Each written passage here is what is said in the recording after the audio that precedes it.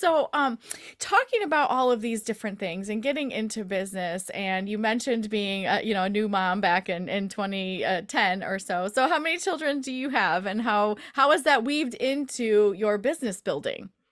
I have just one boy and he is almost 19 now. Mm, So okay.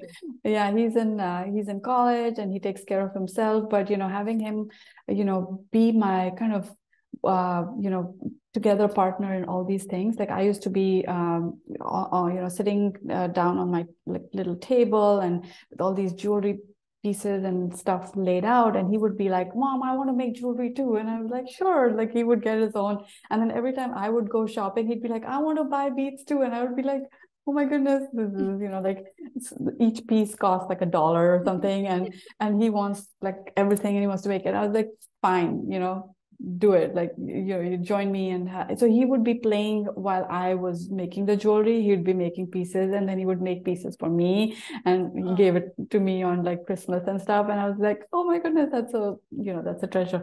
So it was fun having him just watch me try to create something. And believe it or not, it has, spurred that entrepreneurial spirit in him. And he's actually already kind of doing stuff that I couldn't have ever imagined doing at his age, selling stuff on eBay and whatnot. And I was like, wow, this is great to have that early education, with a parent, who's doing this stuff, and your kids are just getting inspired just by being around you, which is pretty cool. Like it's like an MBA yes. almost.